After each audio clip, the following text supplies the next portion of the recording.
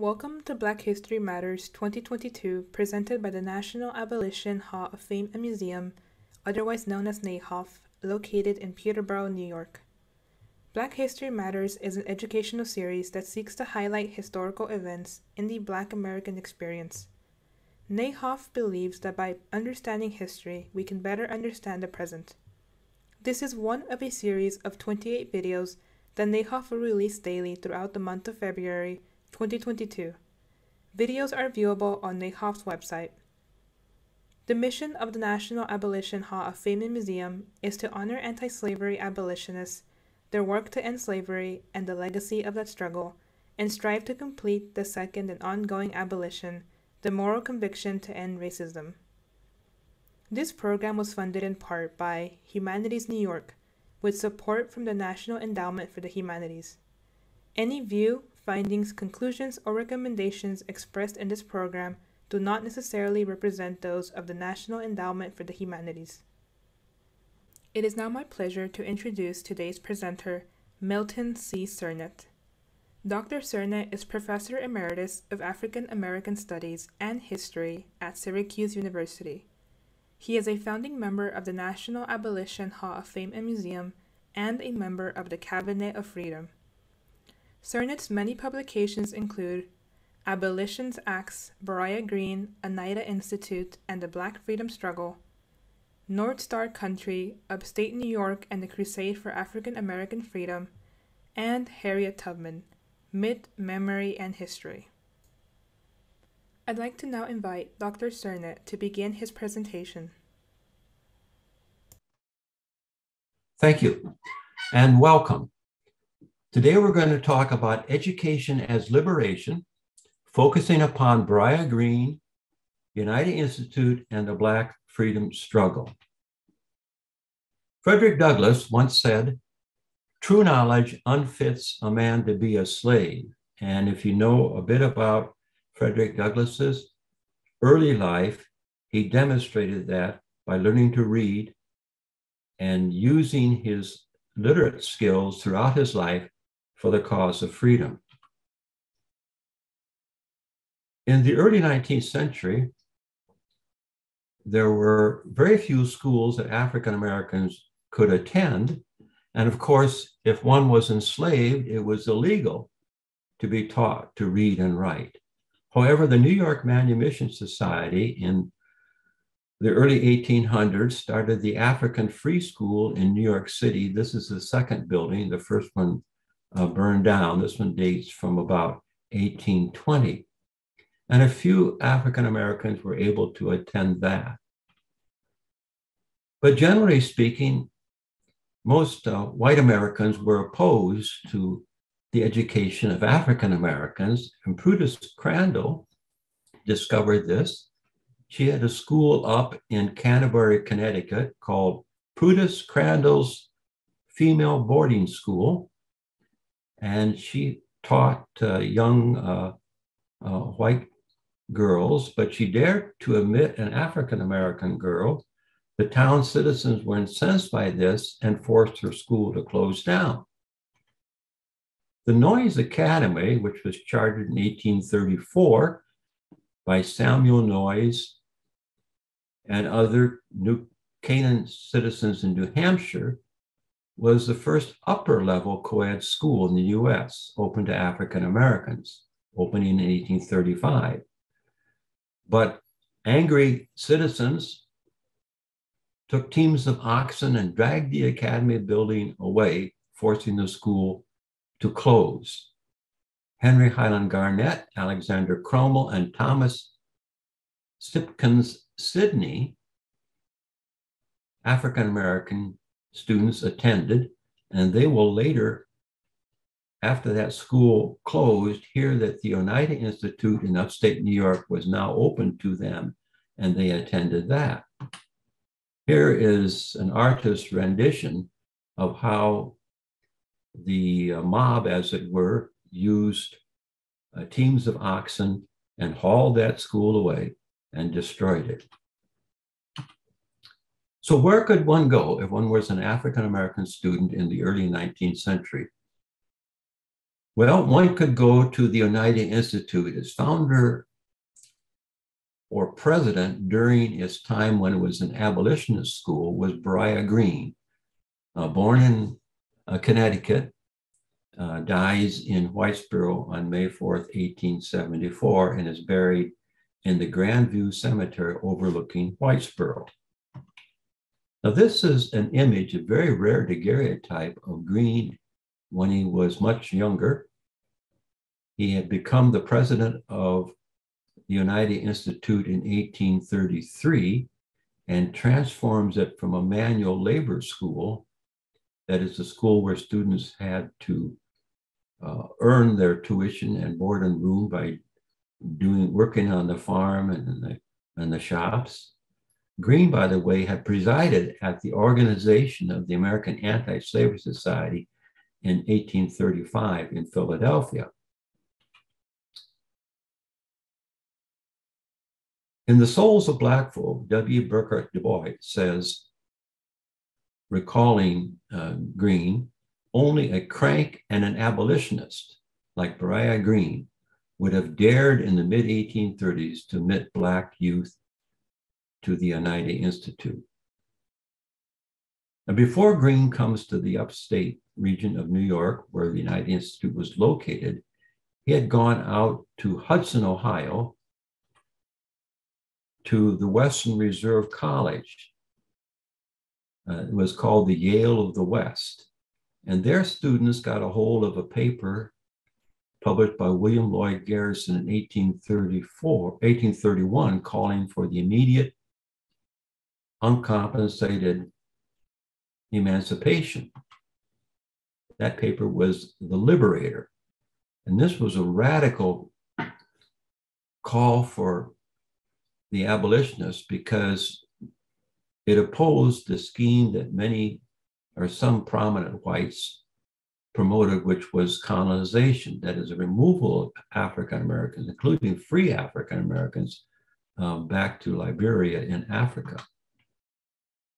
Now, Green, in the chapel at the Western Reserve College, had preached 4 sermons in November and December of 1835, in which he argued that Northerners, particularly white Northerners who were not abolitionists, were equally as guilty as Southerners with regard to slavery.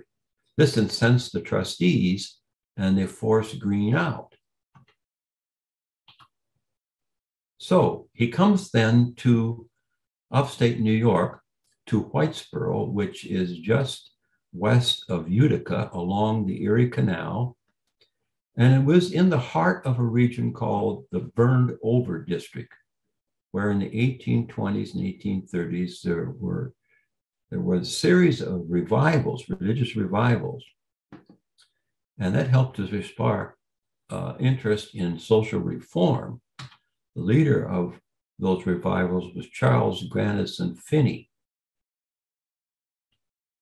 Now, George Washington Gale was the founder of that Oneida Institute of Manual Labor, but he was not much of a leader, at least from the viewpoint of the students. And so Green comes in the fall of 1833 to replace him and transforms that school into an abolitionist school. Now, this is the location of the Oneida Institute along the Erie Canal in Whitesboro. That summer, before Green arrives, a number of the students, including the abolitionist or future abolitionist Theodore Dwight Weld, formed the first abolitionist society in New York State.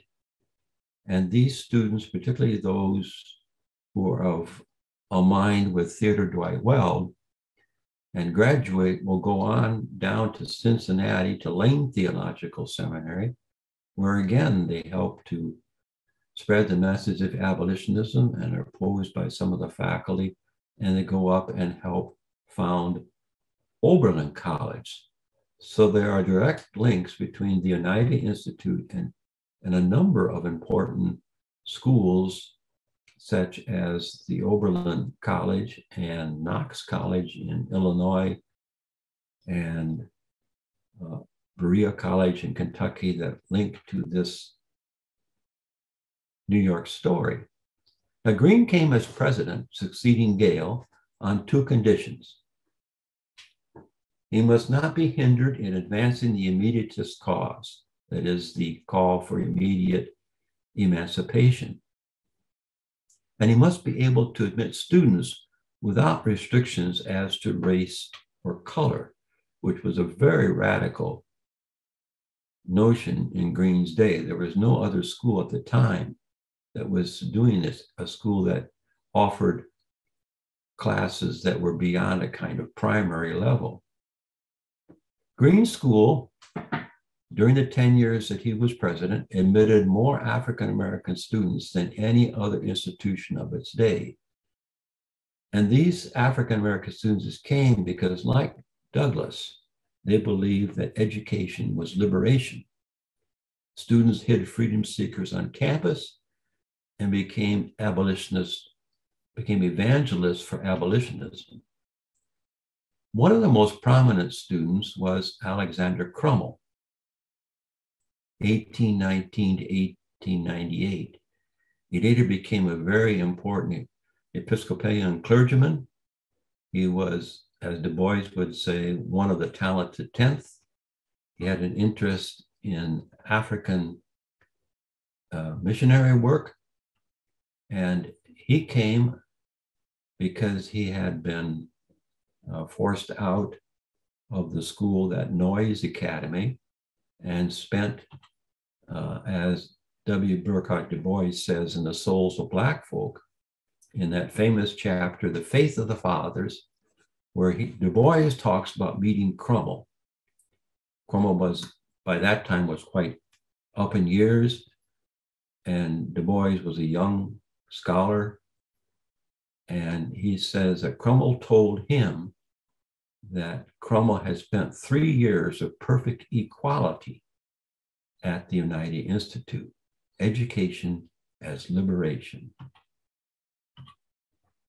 Another person who attended the school, though I have not found evidence that he graduated, was Jermain Wesley Loguen. Loguen had a Sunday school in Utica, which was not far from Whitesboro, where the Oneida Institute was located, and Loguen went on to become very well known in the Syracuse area, where he had an African Methodist Episcopal Zion Church and was very prominent in Underground Railroad work. Here is a list of names, African-American students at the Oneida Institute. Now, some of these individuals, such as Henry Highland Garnet and Jermain Loguen and William G. Allen and others, Alexander Crummell, we have quite a bit of information on. Others are less well known. And the difficulty in determining the total number of African Americans who attended the Oneida Institute is that Beriah Green had no interest in labeling students by race in the student directories. So one has to know a name and then know a bit more about that person before putting them on the list. But there were at least 14. There may have been more. There may have been one African-American female who attended. But we still have more research to do. Now, Josiah B. Grinnell, who was a student at the Oneida Institute under President Green's tutelage, later went on out to Ohio, founded Grinnell College. In Grinnell's autobiography, he reflects on the nature of the Oneida Institute when he was a student there in 1841. Grinnell writes that he found emancipators, boys from Cuba, mulattoes, a Spanish student from the island of Minorca, an Indian named Kunkapat, Black men who had served as sailors or as city hackmen, Also, the purest Africans escaped from slavery.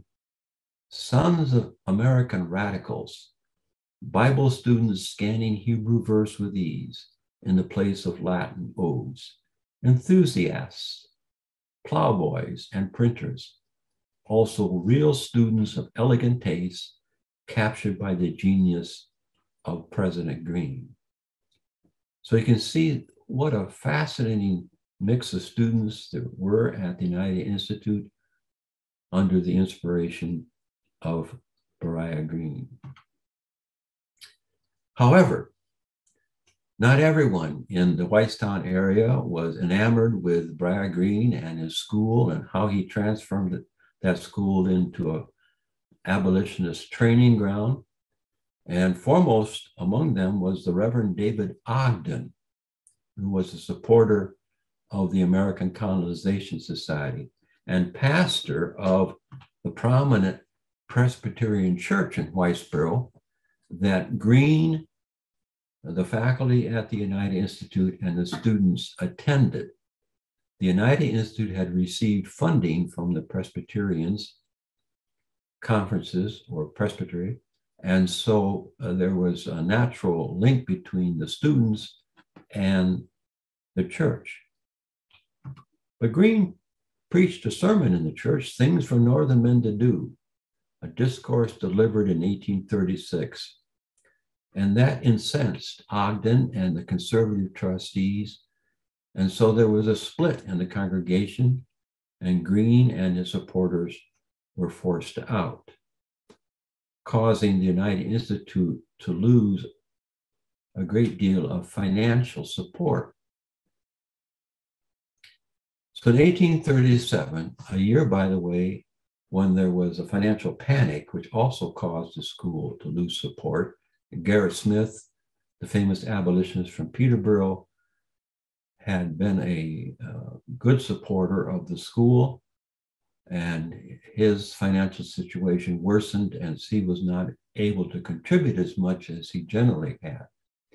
Green writes in 1837, April 12th, the very vitals of humanity are concerned in this strife. If the yoke of the enslaved is broken, humanity will escape from the incubus by which she has been well nigh suffocated. She will breathe freely again. So Green saw education and abolitionism as a means of breaking the yoke of slavery. Here is Gerrit Smith. We should know that Gerrit Smith had tried a small school in Peterborough, and that Peterborough Academy did attract a handful of African Americans, and Gerrit Smith had hoped that they could be trained there and then go to Africa as missionaries. But that school did not last long, so he turned his attention to supporting Beriah Green's school. In his last valedictory address, delivered November 1st, 1843, Green said, quote, "We don't deny that we have been traduced, derided, opposed. We confess that we are called onion grubbers and the Negro school. Fashion has tossed up her pretty nose at us. The grim ecclesiastic, as he passes by on the other side, exclaims with a knowing air, that will never do." Well, they're tarnished as onion grubbers because they worked in the fields, on the farm associated with the school, and of course they're called the Negro school, and worse, because they had admitted African Americans. And this is what the Oneida Institute looked like at the time of its sale in 1844. On the left and the right are the dormitories. In the center is the chapel and the classrooms. It was sold to Whitestown Seminary, which was a Free Will Baptist school. These were wooden structures at the time it was sold.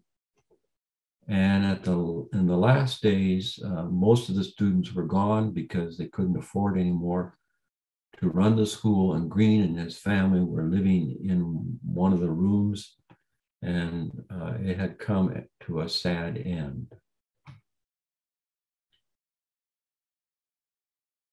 Of all my friends and acquaintances, James Gillespie Birney, a well-known abolitionist who once ran as a Liberty Party candidate for president, himself a former slaveholder, but he had seen the light, says, of all my friends and acquaintances in the abolitionist ranks, and they certainly contain a great deal of talent, Beriah Green's arguments strike me as most forcible and convincing. And this is Whitestown Seminary. The buildings you see here that succeeded those of the Oneida Institute are not the buildings that were formerly on the grounds of the Institute, which were wooden and burned down. Now, if you go to Whitesboro today and you attempt to locate the site of where the Oneida Institute was, this is what you see: a funeral home in the front and the building in the back. When I first did research, I hoped that I could find evidence of the Oneida Institute. I was many, many years younger, and I met a colleague, a friend from Hamilton College, and he had gone up inside that brick building, and he was convinced that he heard the voice of Henry Highland Garnet, who was a famous orator in his own right, and one of the students. And only recently have I learned that that building belonged to the Whitestown Seminary. So we have no physical reminder of the Oneida Institute and its African-American students and the abolitionist students in general there, though the spirit of the Institute lived on in its graduates.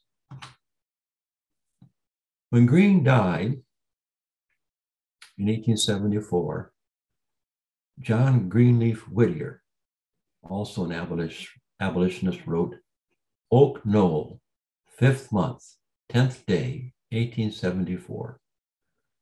I am pained to learn of the death of that noble man, Beriah Green, how thick the cypress shadows fall, and how few are left of those whom I met at the Anti-Slavery Convention of 1833. The world never knew that is understood Beriah Green. He was a great man morally and intellectually. He has died as he would have wished to die, lifting up his voice for God and humanity. Green, by the way, died in Whitesboro at the town hall when he was delivering a speech against the granting of licenses for another liquor establishment. So, where to find some memory of Beriah Green in Whitesboro? Well, you can go up to the cemetery overlooking Whitesboro, and there is the monument to Beriah Green. Yours truly, when, again, I was much younger, and our son Matt, who I dragged around on these history excursions. Beriah Green is now in the Oneida History Center Hall of Fame, and he has been inducted into the National Abolitionist Hall of Fame, which is in Peterborough.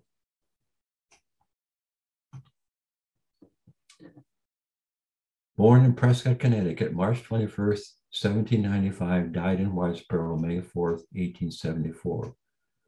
The quote on the tombstone, "He that doeth righteousness is righteous," is from the Hebrew scriptures, and indeed it sums up Beriah Green's life and how he sought to inculcate in his students, black and white, that doing righteousness is a means of liberation. The book that this presentation is in part based upon is my book, Beriah Green Oneida Institute and the Black Freedom Struggle, published by Syracuse University Press. As a codicil to this, we might say this. The notion that education's liberation is one that has been much contested in American history. Some of you may know about the Plessy versus Ferguson decision in 1896, in which it was declared by the Supreme Court that racial segregation in our public schools in the United States, as long as it was separate but equal, was legal. Of course, it was rarely separate and equal. And African Americans historically have suffered in the United States from unequal educational opportunity. Plessy versus Ferguson then was overturned in 1954, and that famous case, Brown versus the Board of Education of Topeka, Kansas. So while the separate but equal doctrine no longer stands as law, there are still educational challenges for African Americans. And a good model may be how some of these people like Highland Garnet and Alexander Crummell and Jermain Loguen saw education as a means of liberation. Thank you. Thank you, Dr. Cernett, for your contribution of this presentation. If you're interested in learning more about this topic, NAHOF has provided a reference list of sources to learn more about the topic. This reference list is located in the video description box. Please help us by completing a brief survey available at the link on your screen and also in the video description. Feedback will help NAHOF receive funding and help plan future projects. Additionally, please contact NAHOF with any questions and if you're interested in learning more about the organization and its work.